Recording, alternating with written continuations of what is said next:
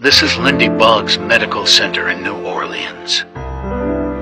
When Hurricane Katrina hit New Orleans on August 29, 2005, many employees and patients, families took shelter at the facility thinking that they would be more safe and comfortable.